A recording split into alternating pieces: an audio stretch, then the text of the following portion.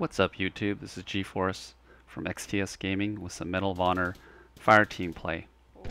The one thing I like the most about Medal of Honor's gameplay is the Fireteam aspect, where you work with your Fireteam buddy, resupplying each other, providing each other health, and working together on maneuvering around the map and supporting each other with fire.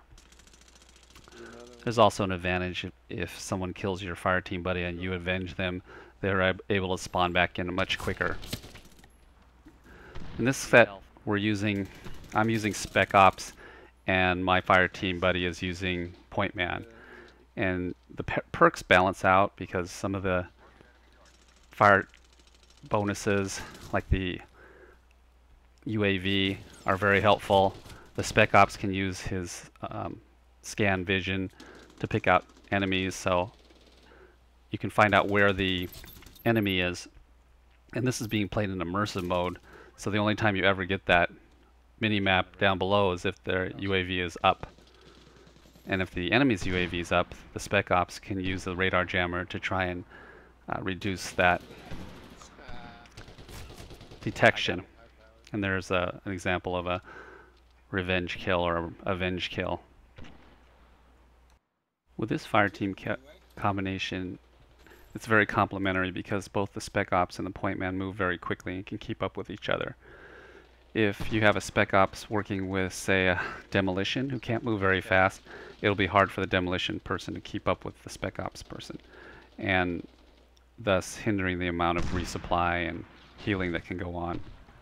But with this combination, it was very effective, where we were on top for 5 or 6 rounds in a row, basically as the best fire team, moving around the map, flanking people, able to take them out. The Pointman with the high-powered ammo, and the Spec Ops closer in with the, in this case I'm using the AK-103 Bullpup. Very effective weapon. Spec Ops scan vision becomes very effective when you're looking to find where the enemy is. In that case, we at least knew where the enemy was ahead and how close they were. Don't know exactly where they are, but you get a good idea. And it doesn't last that long, so it doesn't overpower this particular class. With your Fireteam buddy and he goes down, it's good to wait for him to spawn on you. That way you can move around the map together and support each other. If you go lone wolf and you get caught on a lot of 2-on-1s against other fire teams, you're going to lose those firefights most of the time. So it's always good to stay with your Fireteam buddy so you can keep him supplied with ammo and health, and vice versa.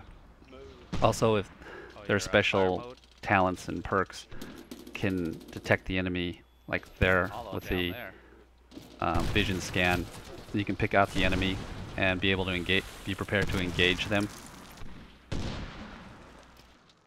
I hope you liked this video on Medal of Honor Fireteam cooperative play.